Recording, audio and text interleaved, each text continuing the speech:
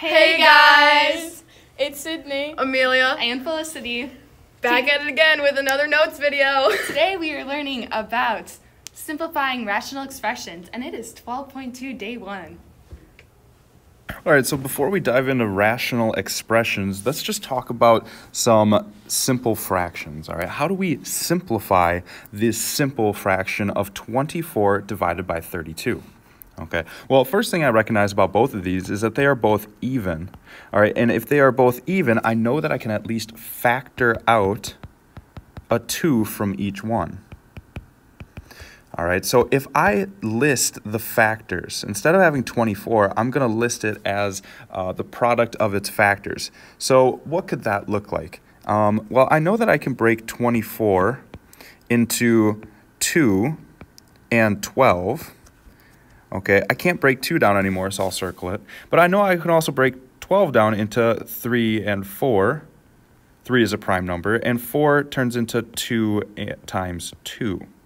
So 24 can actually be represented as 2 times 3 times 2 times 2. And I got those values from right here. Now 32, okay, if we were to do the same process, 32, I know that I can split into, all right, 2 and 16. 16 turns into 4 times 4, and 4 turns into 2 times 2 for both of these. Okay, so my prime factorization, right, me breaking this down into prime numbers, turns 32 into 2 times 2 times 2 times 2 times 2. Whew, all right. So now that we've done that, we've factored 32 and 24.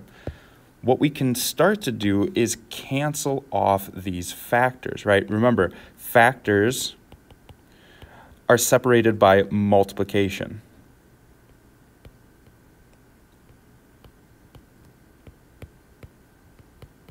All right, and factors can be canceled out. All right, because 2 and 2 cancel off, this 2 and this 2, this 2 and this 2, and what's left over is my simplified form, which would be 3 divided by 2 times 2 is 4. And there is your simplified version. Okay, let's go ahead and look at it with a variable. So 3a. The factors of 3a are just 3 times a, and these are both what we'll consider prime numbers, right? You can't factor it any further. But what about 9a? Well, 9a can get split into 3 times 3 times a. And that's the prime factorization of that. So when we simplify that, 3 times a in the numerator and 3 times a in the denominator, now we can start to cancel off factors, not terms, but factors. 3's cancel off, a's cancel off, and you might think that in the numerator there's nothing left. Okay, but in fact, there's not nothing, there's going to be a 1 left over. And in the denominator, it's a 3. So this simplified to 1/3. Okay, what we behind the scenes didn't do for all of these is consider the fact that 1 is a factor for everything. Okay, so at bare minimum, once we start factoring this all off and canceling different components, all right, different factors, we're going to have that 1 left over, okay, in the numerator. It's not 0, it's 1. So just remember that. All right, but now that we've done some simple fractions, let's take a look at rational expressions. Remember, an expression, it's just got a couple terms, a couple factors. The biggest piece to this is that there's just no equal sign. Okay, we're not trying to solve anything. And we're going to be doing the same process. Now, eventually, we're going to get very quick at it, okay? But for now, what we're going to do is just focus on these simpler ones and breaking them down into each of their components. So first thing to do is to factor it into its prime factors. 15b turns into 3 times 5 times b. The prime factorization of 25b squared is 5 times 5 times b times b. And now that we've found the prime factorization, we start to cancel off factors. Now we can multiply the numerators together to get 3, and the denominator, what's left over is 5b, and voila, there's your solution. Okay, what about the next one? What about 12c squared? Okay, what do we factor 12 into? Well, that's 3 times 4, or 3 times 2 times 2. And c squared is just c times c. What about 3c? Okay, what can we factor from all of this? Now, recognize that these are called terms. And terms are separated by addition or subtraction. So if we have a term that has a common factor, we can actually factor that out from the terms. Now, looking at both of these, what do you see that they have in common? Well, they're both multiples of 3. Okay, so if I were to take a 3 and pull it out from each one, it would turn into 3 times c plus 2. Okay, think about it. If you were to multiply that back in, if you were to distribute, you would be left with 3c plus 3 times 2 is 6, and we're right back to the original. Okay?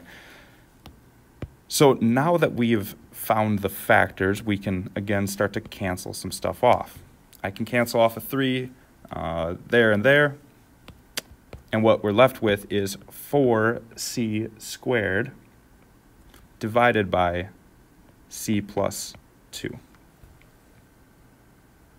Okay? Now, this one, you might be tempted to say, wait, Mr. Owen, why didn't we cancel off this c and one of those c's in the numerator? And the big reason is because this c is a term and this c is a factor. All right? This c is being multiplied, this c is being added. We can only cancel off factors, and that is one of the big pieces from today's notes. All right, so remember, we cannot cancel off these two. All right, these two c's. So there's our final solution. So now let's take a look at 4m minus 2 divided by 2m minus 1.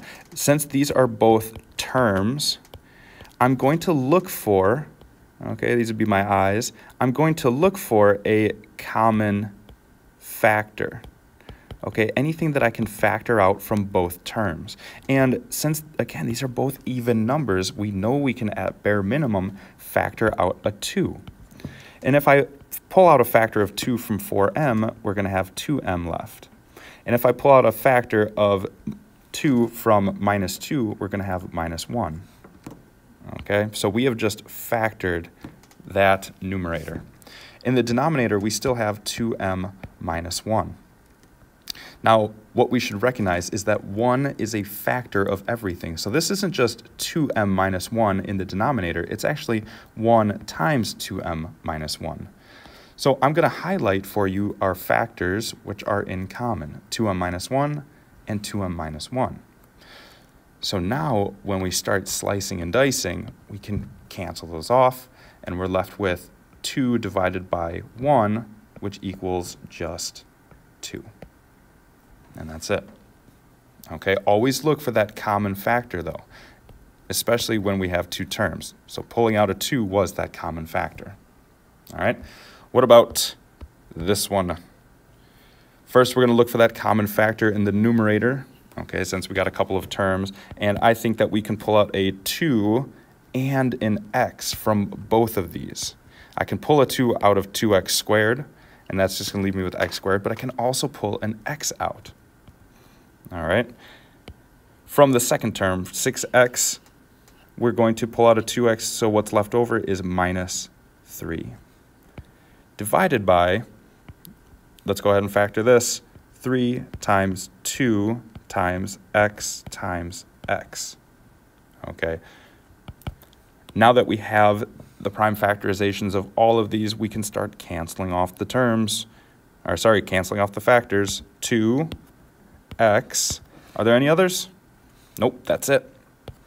What we're left with in the numerator, x minus 3 divided by 3 times x. Careful, careful. Okay, don't be tempted. don't be tempted to think, oh, an x here and an x here, I'm just going to cancel those off. Nope. Okay, and why not? It's because this is a term and this is a factor. Factors are separated by multiplication. Terms are separated by addition or subtraction. And remember, we can only cancel off factors.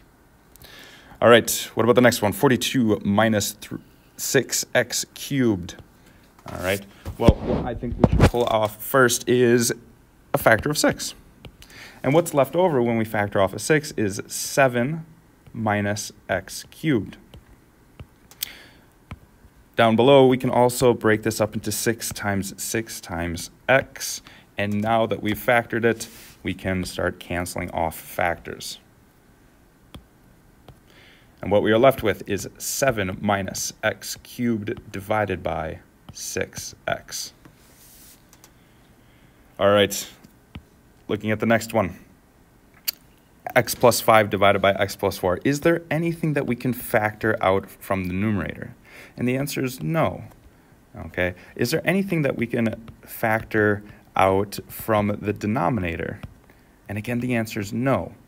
Well, okay, now that we've answered those questions, the question is, can we simplify anything? Can I cancel these x's off? And again, the answer is no. These are terms. Can I cancel off a 5 and a 4? Well, no, that wouldn't work anyway. So, no, this can't be reduced further. All right, it is in its most simple form. All right, but maybe let's take a look at one that can. 3 times x divided by 3 times x plus 4. All right, this is already in its factors, and this is already in its factors, so we can just cancel right away. And what we are left with is x divided by x plus 4. All right. Next, again, since there's no symbol here, we assume that it's multiplication, making this a factor and this a factor. So, in the numerator, we can cancel off an x, and since x squared is just x times x, we know we can cancel off an x there. So what we're left with, x squared plus 5 divided by x. And that's it. Last one on this line. Uh-oh, this one has a negative. How is that going to change things? All right. Well, from the numerator, I know that it breaks up into -1 times 3 times 3 times 2 times x. This is the exact same as 18x squared negative. All right. In the denominator, 12 breaks up into 3 times 2 times 2, and it's 12x, so we got to have that x right there.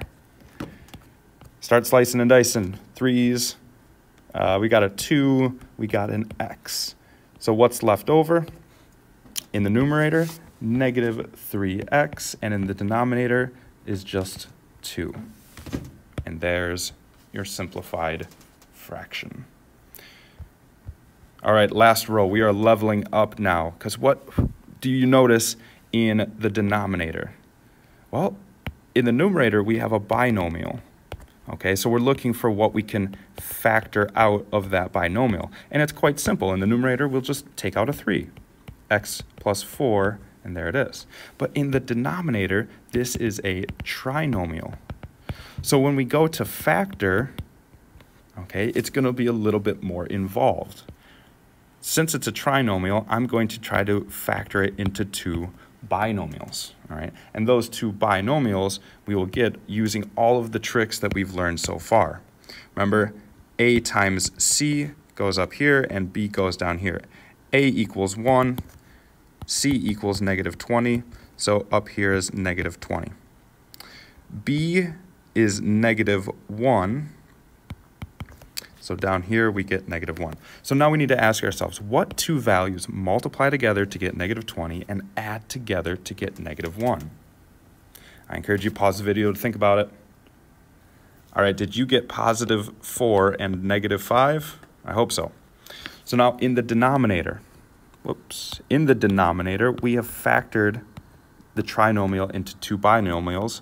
My leading coefficient's 1, so it's going to be x plus 4 and x minus 5. All right, now we can see that we can cancel off an x plus 4. And what we are left with is 3 divided by x minus 5. All right, I encourage you to pause the video, try the next two for yourself, okay? All right, welcome back. So the first thing I'm going to do is factor out a 2 from the numerator. So it's 2 times z minus 1. Now, in the denominator, okay, again, it's a trinomial that we're going to factor into two binomials. We'll put a 3 on top and a negative 4 down below. And what multiplies together to get positive 3 and adds together to get negative 4? And the answer to that is negative 3 times negative 1. So this trinomial factors into z minus 3 and z plus 1. Or sorry, minus 1.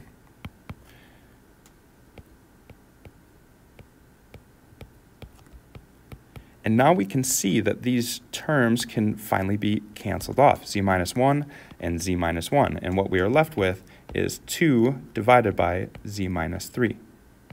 How'd you do?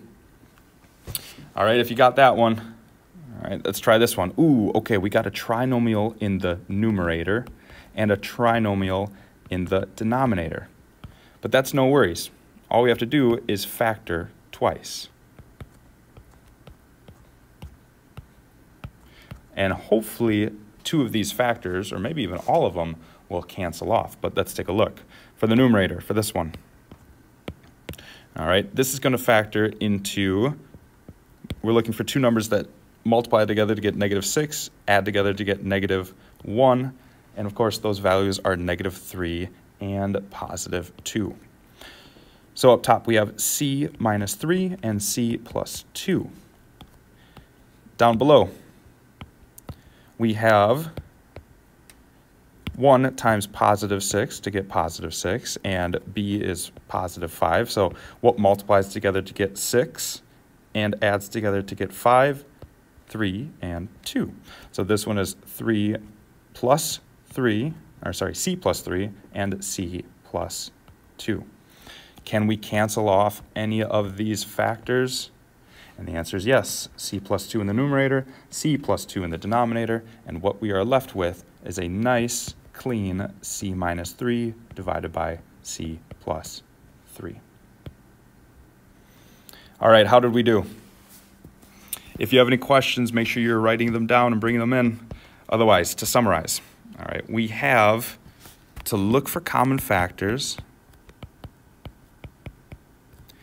Okay, emphasis on factors, not terms. And cancel out factors.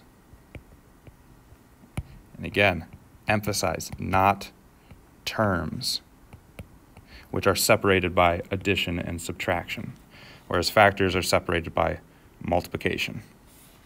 Okay? All right, if you have any questions, bring them in. Otherwise, on the back side of the sheet, it's practice. Here are your solutions. I'll scroll through them slowly so that you can see them. All right, so give them a shot. See if they match up with the solutions that I have. All right.